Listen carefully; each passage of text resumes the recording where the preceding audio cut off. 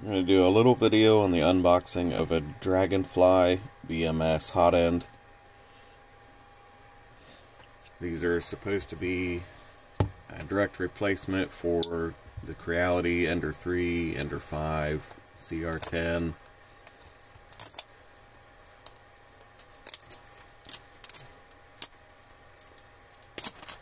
They run right around $55 to $60. They're a little bit cheaper than the Micro Swiss, a little bit more than the Gulf Coast. They claim to be made of better materials. They're capable of reaching temperatures up to 500 Celsius. Let's see if I can outsmart the box here.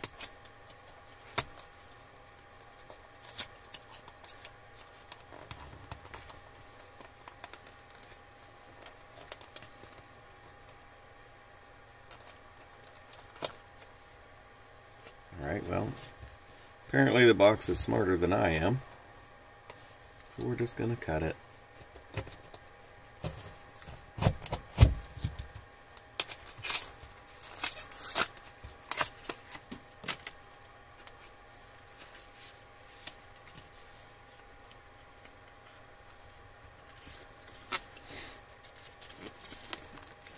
Comes with some handy little instructions for how to put it together.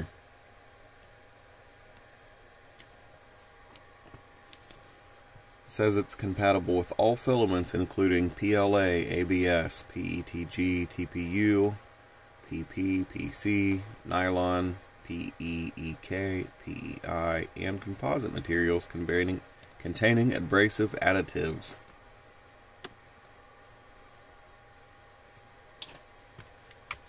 I don't usually run too many abrasive materials, but I have been running the Gulf Coast for a while, and I believe the max temp on that is 300. Even after a PID tune, I have problems with it going higher than 260, so figured I'd try one of these out.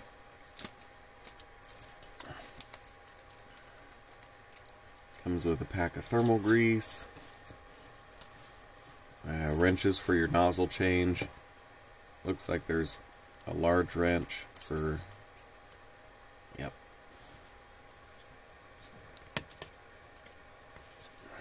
Came with a nozzle, came with a 0.4 nozzle.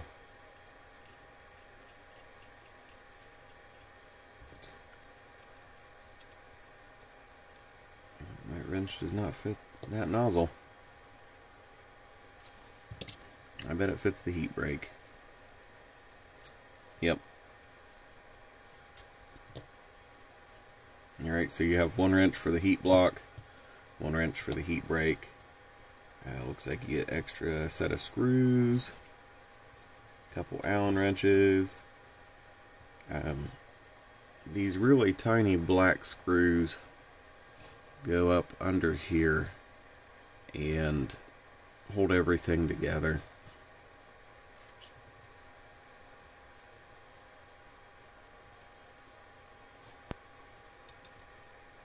See if we can take it apart.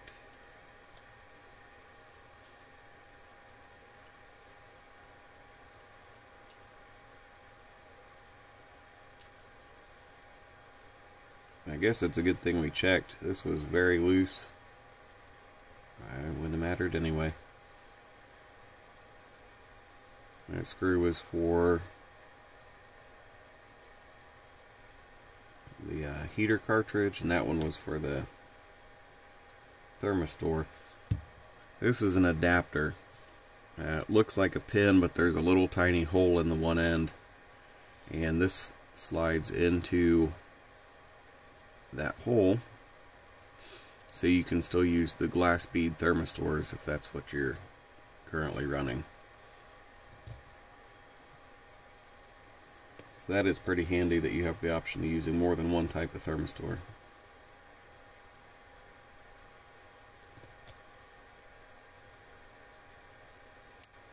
Alright.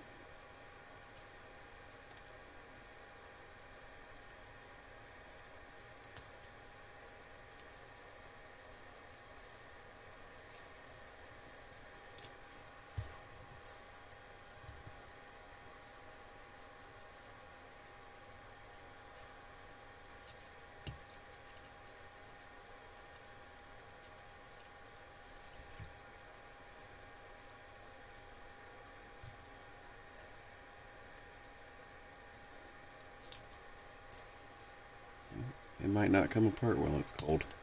We're gonna try. There it goes.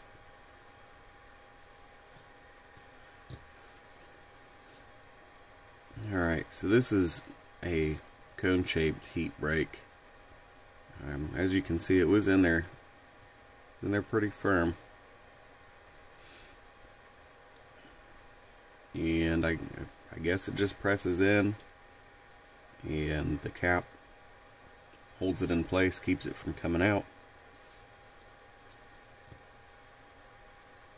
They have another Dragonfly, a BMO Dragonfly, that looks more like the V6 hot end, and all of the lower parts are supposed to be the same. The only thing that's different on them is this upper part. Like I said, this one mounts to the CR10 style machines, and the V6 has the circular mount on the top.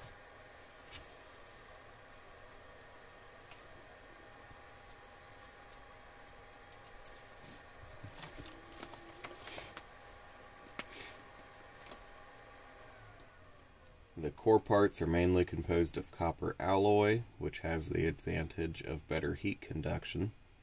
Overall high temperature resistance up to 500 Celsius.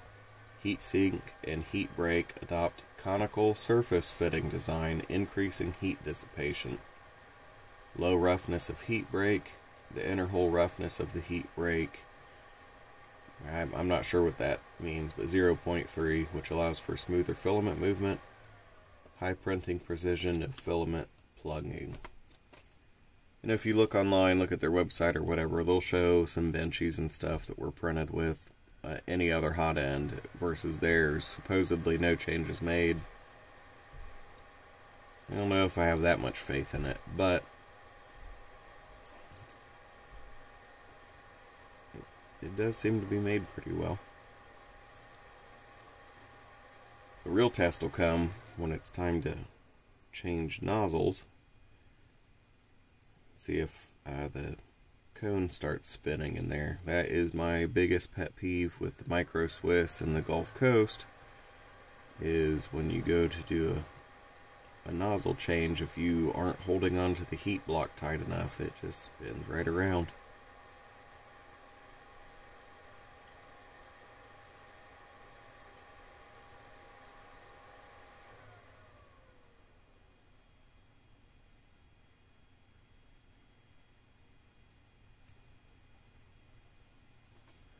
Let's see how heavy it is while we have it out.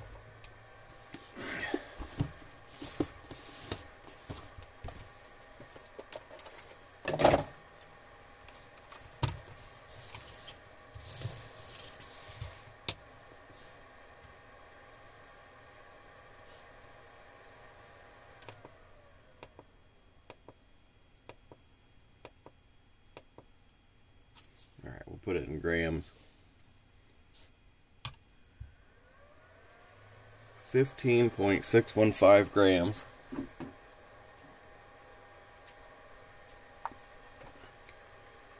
Versus a Gulf Coast hot end. I bought some different heat blocks for this Gulf Coast so I could use the screws and prevent it from spinning. The Gulf Coast is 12 grams. So it is a little bit heavier. I don't know how much of a difference you'll see though. That small of a difference. Even on direct drive. I know every little bit adds up, but